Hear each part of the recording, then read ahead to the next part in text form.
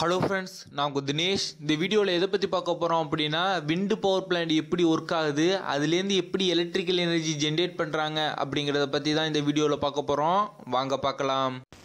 இதுவரைக்கும் இந்த சேனலை சப்ஸ்கிரைப் பண்ணாத நண்பர்கள் கீழே உள்ள ரெட் கலர் பட்டனை கிளிக் பண்ணி சப்ஸ்கிரைப் பண்ணிக்கோங்க. கூடவே உள்ள பெல் ஐக்கானையும் கிளிக் பண்ணிக்கோங்க. எங்களோட அப்டேட்ஸ் உடனுக்குடன் உங்களுக்கு வந்து சேரும். அதிக வெலாசிட்டி உள்ள ஏரை பயன்படுத்தி ஃபேனில் உள்ள பிளேடை ரொட்டேட் பண்ணுறது மூலியமாக அதில் நம்ம ஜென்ரேட்டரை கனெக்ட் பண்ணி எலக்ட்ரிக்கல் எனர்ஜியை ஜென்ரேட் பண்ணலாம். விண்டு பவர் ஸ்டேஷன் எடுத்துக்கிட்டிங்க அப்படின்னா அதில் முக்கியமாக 5 பார்ட்ஸ் இருக்குது. 1 டவர், 2வது டர்பைன் ஜெனரேட்டர் அசம்பிளி, 3வது கியர் பாக்ஸ், 4வது கண்ட்ரோல் சிஸ்டம், 5வது யாவிங் சிஸ்டம். இதை பற்றி வரிசையாக ஸ்டெப் பை ஸ்டெப்பாக பார்க்கலாம். First tower. இந்த டவர்னா என்னன்னு பார்த்தீங்க அப்படின்னா எர்த்துலேருந்து மேலே உள்ள அந்த நாசில் அரேஞ்ச்மெண்ட்டுக்கு வரையும் இடைப்பட்ட பகுதியை தான் டவர் அப்படின்னு சொல்லுவாங்க. ஆக்சுவலி இந்த டவர் எதுக்கு அப்படின்னு பார்த்தீங்க அப்படின்னா மேலே உள்ள நாசில் அரேஞ்ச்மெண்ட், டர்பைன், கியர் பாக்ஸ் இதை தாங்கி நிற்கிறதுக்கான ஒரு சப்போர்ட் தான். இந்த டவருக்குள்ளே பார்த்தீங்க அப்படின்னா ஒரு ஏணி வச்சுருப்பாங்க. இந்த ஏணி எதுக்கு அப்படின்னா மேலே ஜெனரேட்டர், டர்பைன் இல்லைனா கியர் பாக்ஸ் இதில் ஏதாவது ஒரு ஃபால்ட் ஏற்படுது அப்படின்னா இங்கேருந்து கீழேருந்து மேலே போய் ஏறி பார்க்கணும்ல, அதுக்காக இந்த டவருக்குள்ளே ஒரு ஏணி ஒன்று வச்சுருப்பாங்க. 2வது டர்பைன். டர்பைனில் பார்த்தீங்க அப்படின்னா 3 பிளேடு இருக்கும். இந்த பிளேடு விண்ட் எனர்ஜியை மெக்கானிக்கல் எனர்ஜியாக கன்வெர்ட் பண்ணுறதுக்கு உதவுது. ஜெனரேட்டருங்கிறது மெக்கானிக்கல் எனர்ஜியை எலக்ட்ரிக்கல் எனர்ஜியாக மாற்றுது. பொதுவாக இந்த பிளேடை எப்படி சூஸ் பண்ணணும் அப்படின்னா இந்த எடை குறைவாகவும் அதிக மாடுலஸ் ஆஃப் எலாசிட்டி உடையதாகவும் இருக்கணும். பொதுவாக இந்த பிளேடு அலுமினியம் மற்றும் ஃபைபர் கிளாஸ்னால டிசைன் பண்ணியிருப்பாங்க.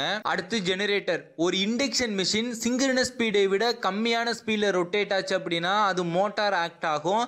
அதுவே அந்த இண்டக்ஷன் மிஷின் சிங்க்ரனஸ் ஸ்பீடை விட அதிக ஸ்பீடில் ரொட்டேட் ஆகும்போது ஜெனரேட்டர் ஆக்ட் ஆகும். இதை தான் இண்டக்ஷன் ஜெனரேட்டர் அப்படின்னு சொல்லுவாங்க. இந்த இண்டக்ஷன் ஜெனரேட்டர் தான் இங்கே விண்டு பவர் ஸ்டேஷனில் யூஸ் பண்ணுவாங்க.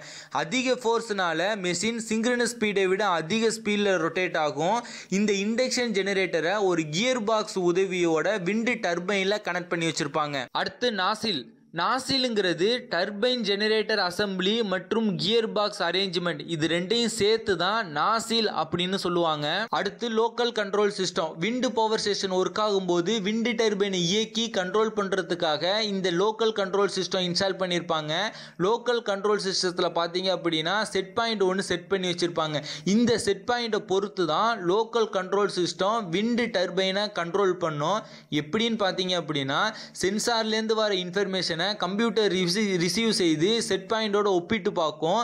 அந்த இன்ஃபர்மேஷன் செட் பாயிண்டை விட கம்மியாக இருந்ததுன்னா ஆட்டோமேட்டிக்காக பிளான்ட் ரன் ஆகும், எலக்ட்ரிக்கல் எனர்ஜி ஜென்ரேட் ஆகும். இந்த இன்ஃபர்மேஷன் செட் பாயிண்டை விட அதிகமாக இருந்தது அப்படின்னா டோட்டல் பிளான்ட்டையும் ஆஃப் பண்ணிடும்.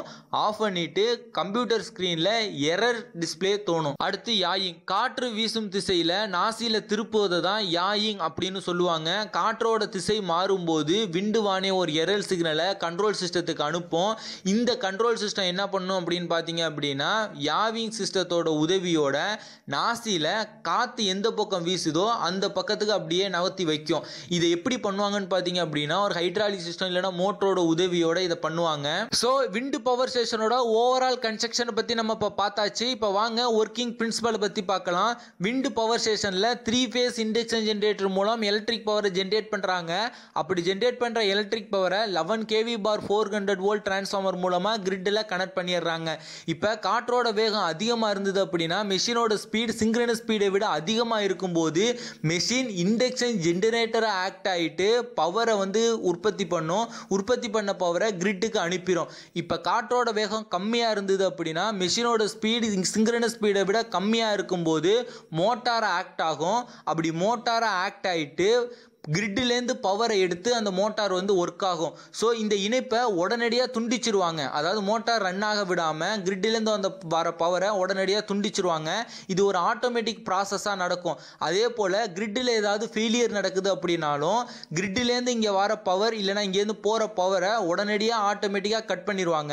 ஸோ இப்படி தான் விண்டு பவர் ஸ்டேஷன்லேருந்து எலக்ட்ரிக்கல் எனர்ஜியை ஜென்ரேட் பண்ணுறாங்க. விண்டு பவர் ஸ்டேஷனோட அட்வான்டேஜஸ் என்னென்னு பார்த்தீங்க அப்படின்னா ஃபஸ்ட்டு இனிஷியல் மற்றும் ரன்னிங் காஸ்ட் ரொம்ப ரொம்ப கம்மி.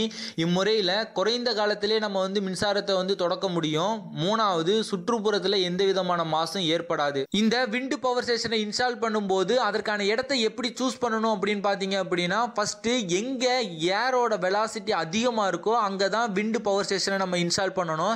ரெண்டாவது, நீங்கள் இன்ஸ்டால் பண்ணுற இடத்துல காத்தோட வேகம் 1 மணி நேரத்துக்கு 200 km/h இருக்கணும்.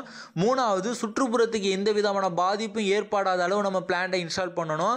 நாலாவது, நம்ம ஜென்ரேட் பண்ணுற பவரை கொடுக்கறதுக்காக லோக்கல் சென்டர் பக்கத்திலே உள்ள இடத்துல நம்ம இந்த விண்டு பவர் பிளான்ட்டை இன்ஸ்டால் பண்ணணும். பொதுவாக இந்த விண்ட் எனர்ஜியை வச்சு நம்ம எதுக்கெல்லாம் யூஸ் பண்ணலான்னு பார்த்தீங்க அப்படின்னா, ஃபர்ஸ்ட் இந்த எலக்ட்ரிக் பவரை நம்ம ஜென்ரேட் பண்ணிக்கலாம். ரெண்டாவது, பம்பிங் ஆப்ரேஷனுக்கு யூஸ் பண்ணலாம். மூணாவது, ஹீட்டிங்க்கு பயன்படுத்தலாம். நாலாவது, டெக்ஸ்டைல் ப்ராசஸிங் பயன்படுத்தலாம். அஞ்சாவது, உணவு பதப்படுத்துறதுக்கு பயன்படுத்தலாம். ஆறாவது, பிளாஸ்டிக் மற்றும் சிந்தட்டிக் மெட்டீரியலை தயாரிக்கிறதுக்கு பயன்படுத்தலாம். ஏழாவது, ஆர்கானிக் மற்றும் இன்ஆர்கானிக் ரசாயன பொருட்களை உற்பத்தி செய்யறதுக்கு இந்த விண்ட் எனர்ஜியை நம்ம யூஸ் பண்ணலாம். ஓகே ஃப்ரெண்ட்ஸ், இந்த வீடியோவில் விண்ட் பவர் ஸ்டேஷன்லேருந்து எப்படி எலக்ட்ரிக்கல் எனர்ஜி ஜென்ரேட் பண்ணுறாங்கன்னு சொல்லிட்டு எனக்கு தெரிஞ்ச ஒரு சில தகவல்களை உங்களோட ஷேர் பண்ணேன். இந்த வீடியோ உங்களுக்கு பிடிச்சிருந்தது அப்படின்னா இந்த வீடியோக்கு ஒரு லைக் கொடுங்க. இந்த வீடியோ பற்றின கருத்துக்கள் மற்றும் உங்கள் சந்தேகங்களை கீழே கமெண்ட் பண்ணுங்க. மறக்காம இந்த வீடியோவை உங்க நண்பர்களுக்கும் ஷேர் பண்ணுங்க. நம்ம சேனல்ல எலக்ட்ரிக்கல் ரிலேட்டடான வீடியோஸை தொடர்ந்து தமிழ் மொழியில போஸ்ட் பண்ணிட்டு இருக்கோம். உங்களுக்கு எலக்ட்ரிக்கல் பத்தி தெரிஞ்சுக்கணும் அப்படின்னா நம்ம சேனலை சப்ஸ்கிரைப் பண்ணிக்கோங்க. கூடவே உள்ள பெல் ஐக்கானை கிளிக் பண்ணிட்டீங்க அப்படின்னா நாங்க போடக்கூடிய ஒவ்வொரு வீடியோவும் உங்களுக்கு நோட்டிபிகேஷனா வந்து சேரும்.